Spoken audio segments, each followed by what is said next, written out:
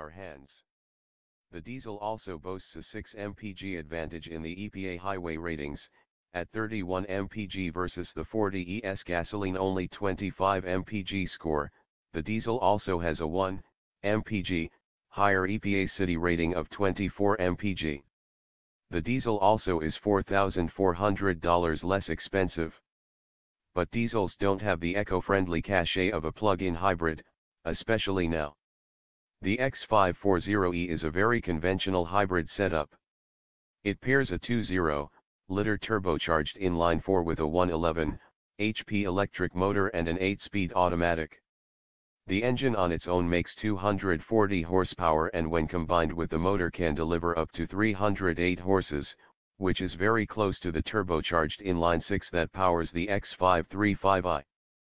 But whereas the 35i's engine must motivate 4934 pounds, the 40es batteries mean it's saddled with 5283 pounds. Thus, the 40e trails the 35i to 60 mph by 0.2, at 6.2 seconds.